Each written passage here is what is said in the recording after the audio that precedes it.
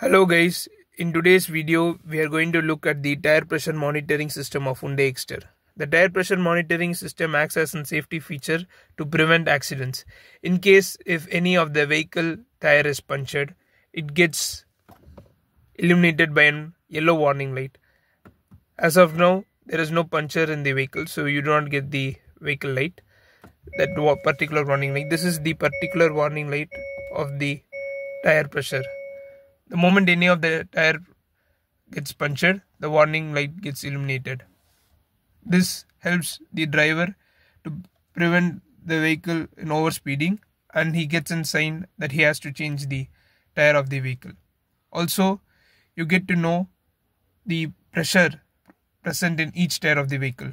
Right now you can see in front that you have 33 psi of air present in the two front tires of the vehicle, and the rear right tire you have 34 psi, and the rear left tire you have 35 psi of air pressure present in it. This is the tire pressure monitoring system of the Hyundai EXTER.